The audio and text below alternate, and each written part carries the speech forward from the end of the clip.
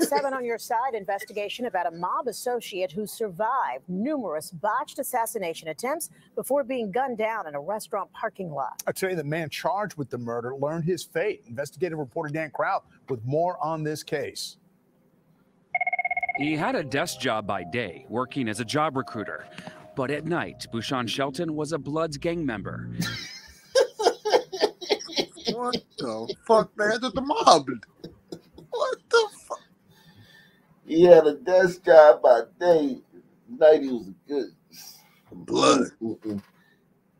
You would tell people at his job would like probably see him getting arrested like in the parking lot. Like say the police had to like serve a warrant, or they finally caught up to him at this job. All the white people would come out. Let him go. Get off of Bouchon. You don't know him. He's one of the good ones. They be cussing out the cops and shit, pulling out their cameras and shit.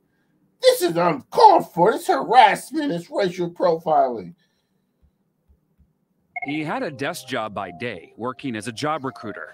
But at night, Bouchon Shelton was a Bloods gang member, and someone recruited him to kill Sylvester Sotola. It was an old-fashioned hit right out of a mobster movie. The target of that hit, a businessman with a multi-million-dollar real estate portfolio, a father of 3, and a mob associate, friends with Vinny Gorgeous of the Bonanno crime family. Does the mob still exist? Bonannos. He was a good earner. This guy was a good earner right here. Multi-million-dollar real estate company. Portfolio, yeah, he was a good earner, man. The target of that hit, a businessman with a multi-million-dollar real estate portfolio, a father of 3, and a mob associate, friends with Vinny Gorgeous of the Bonanno crime family. Does the mob still exist today? Very much so. But police and prosecutors had a hunch from the beginning. The mob wasn't behind it. Too many mistakes. First, surveillance video shows a total... They knew that. They knew that. Police was like, God, They knew that shit was the son. Too many botches. Oh my God. I mean, yo, come on, y'all. They said too many mistakes. They knew it wasn't the mob. Come on, y'all. It wasn't organized crime at all. It was definitely son crime. Oh my God. I mean, like, come on, man. Press 1. Is race a construct? I don't think race is a construct. Press 1. Race is not a social construct, man. Race is real, Jack. They could tell. They had no idea who was doing this. They just knew it was. That's fucking wild. And why would the Italians even try to use the sons? They know for years that we've been fucking shit up. That's crazy. Yeah, even in fucking Sopranos, man, they tried to use them sons that one time. Remember, they tried to use the sons to whack the balls, and then they called it off. And then when the sons came to pick up the money, they whacked them. Yeah, man, the sons still wanted to get paid for a fucking hit that got called off. Yeah, that's how we beat too, for real. Yeah. Man. What's the guy from fucking Goodfellas Samuel Jackson? Stacks. Yeah, Stacks. He got to burn up the truck. That was me and my brother was talking about that shit. I swear to God, me and my brother talking about that. That's some typical son shit. Motherfucker fucking around with some hoes, smoking, drinking, fell asleep, didn't fucking finish the job. and then they found the truck and they was able to link it back to the fucking the biggest fucking hit, the Lufthansa heist. All because of his son. Because somebody forgot to fucking ditch the truck and burn it up. Oh my God, man. Oh man. This today. Very much so. But police and prosecutors had a hunch from the beginning. The mob wasn't behind it. Too many mistakes. First, surveillance video shows Sotola getting punched to the ground and beaten outside his Bronx home back in September of 2017. He survives. Then someone breaks into his home a few months later and slashes his throat. He pulls through. Later in 20... That's crazy. I mean, that's your home, but God damn. Yo. Yo, think about if he was going to testify, right? This isn't even him trying to keep him from testifying. They're just trying to kill him for something else. Imagine if you was going to testify. You got this son word to take him out. All y'all going to jail. Niggas is telling. Yo. Zatola getting punched to the ground and beaten outside his Bronx home back in September of 2017. He survives. Then someone breaks into his home a few months later and slashes his throat.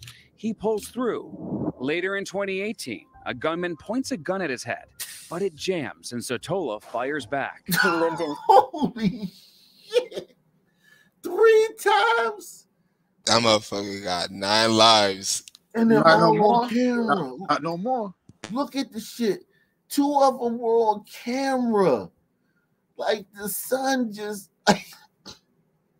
yo, we can't do shit right. But this is why the mob, this is the difference. When they describe Italian crime, it's called organized crime. When they describe our crime, it's called senseless.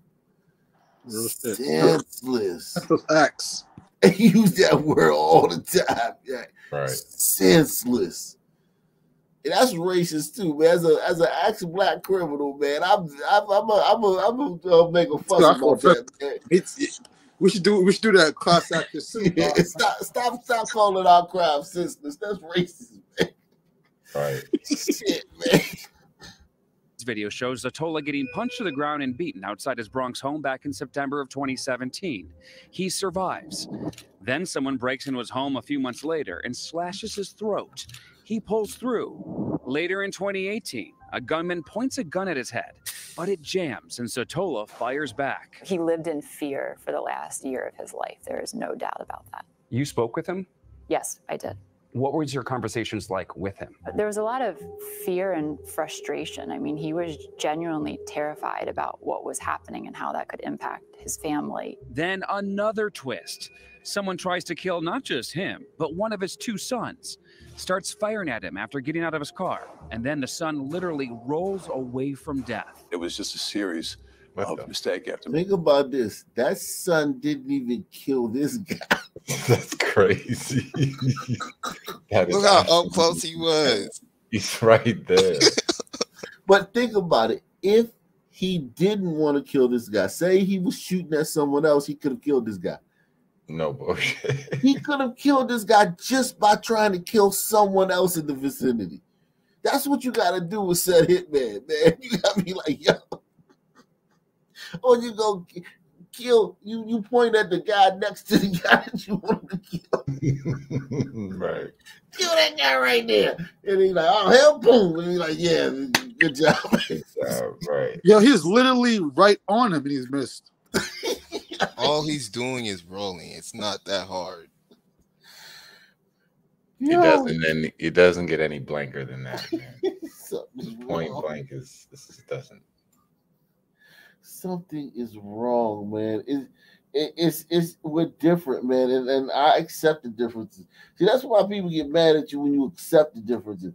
I'm not saying that, listen, I spot out shit with gliders. I spot out shit with tigers. I spot out everything. This shit is just glaring, man. It's glaring. Juice Group Cut says a Sunman was used to assassinate Joe Colombo. In their heyday, Cosa Nostra would have this Sunman buried in multiple locations within a matter of hours. Even the mob in 2023 can't blot out the sun. Yeah, man. This shit is, God, dog. Shit. This guy's like right there. You couldn't kill this guy. And here's the thing, sons were good killers, man. We're very good killers. Especially back in the days, the 80s. What? Woo. Yeah, I just don't understand. Like, if it's I think it's the pressure of having to do it. Like, yo, I want this guy killed. When it becomes a business transaction instead of just like, yo, man, that nigga, we was at the club last night. Nigga was faking, man. We about to go ride on them niggas. Yeah. That shit, we'll get that done every time. When it's like, all right, you get 5,000 now and 5,000 after the job's done. Here's a picture of his address and a picture of him, and 3 or 4 locations where he normally frequents. contact me for correspondence on this burner phone. It wasn't against all that shit that we can't. It's a business deal. So we can't do. That's too much directions. Too much directions and shit. Your sister called you. He hit me. Quantavius just hit me. Can y'all come over here? And then they come over there and kill Quantavius and shoot somebody down the street and kill them too by accident. We good at that shit. We just not good at hits, man. We're not good at that shit, man. Look at this shit, man. It's the 4th hit. One of his two sons. God, come on, y'all. This is the 4th time. Like, come on. If this guy was set to testify against them, yo, they would all be in jail. You would the court date looming. This guy's gonna testify and he's gonna get all of us locked up, man. You need to kill him. And the son man, you get the son man the job. Guns starts firing at him after getting out of his car, and then the son literally rolls away from death. It was just a series of mistake after mistake after mistake, but they kept going. But Zatola couldn't escape death in October of 2018 when entering a McDonald's drive-thru, shot multiple times after ordering a cup of coffee. And what happened there? Some guy got shot in the parking lot. A tracking device on his car and cell phone messages led police to the man behind the hit. One thing I can say is I had a feeling you were coming. Sylvester's own son, his youngest, Anthony. What is the motive behind this? He would inherit it all anyway. Yeah, he would have definitely inherited it someday, right? But sometime for some people, someday is not fast enough. Prosecutors said Anthony hired Shelton to do his dirty work, and Shelton then hired other gang members to pull the trigger. So really, the text messages are everything to this case. They really are. There's one very significant message minutes after the murder where Anthony says to Shelton, "It's my little man B-Day. I'm taking him to his favorite place, McDonald's, then a movie, LOL. Thank you for being a great friend, my man." 4 minutes after his father was murdered, he's saying LOL. Essentially, minutes after the murder, that's how he's responding to Shelton. In the courtroom today, the judge said those text messages reflect a sense of excitement rather than a sense of remorse, and he sentenced Shelton to 37 years behind bars. Anthony Zatola was sentenced to life in prison back in April.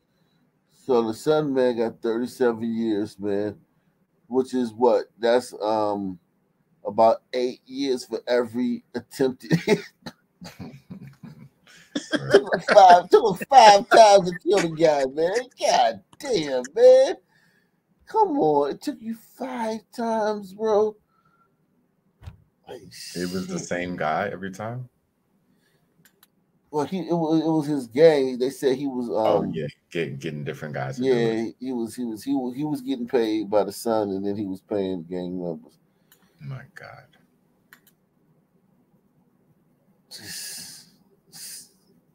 Jesus Christ, man. God, man. That's why there's no DEI in the mob, man. Ain't no diversity. They just don't fuck with certain words. Yeah, you got to have Italian blood to be fucking with that shit. Yeah, fuck y'all, man.